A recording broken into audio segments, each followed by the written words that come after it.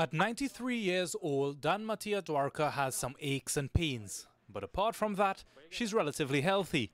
And if you tell her she looks good for her age, she will compare herself to her sister in Maruga, who is 102. She not sick. She have no pain. She have nothing. She tell me she have no complaint.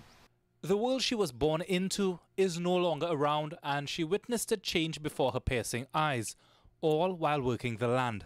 I work very hard in the garden. I used to plant 5 acres of tania, 1 acre cassava, 1 acre edus, and then I used to plant all the different little things then. But her story almost came to an end in January after she was diagnosed with COVID-19. Her symptoms would have her clinging to life and at times delirious, wandering the road asking for loved ones who long passed. Being unvaccinated, she's defied the odds. Of the 3,600 COVID-19 deaths in the country, at least 63% were those over 60 years old. She believes she survived because of the good karma she amassed in her lifetime.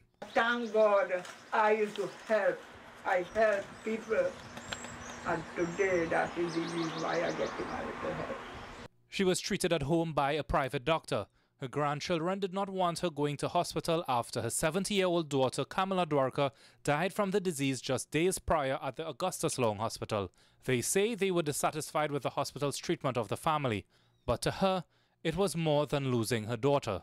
With Kamala's passing, she's now outlived all 6 of her children and husband. I didn't know I will live longer than my children, and I don't know what it is wrong. I try my best to do my best for my children and take care of them and everything, but I don't know what it is wrong. But unfortunately, after enduring all this, 93-year-old Danmatia says she's not looking forward to life without her loved ones at her side. Rishard Khan, CNC3 News.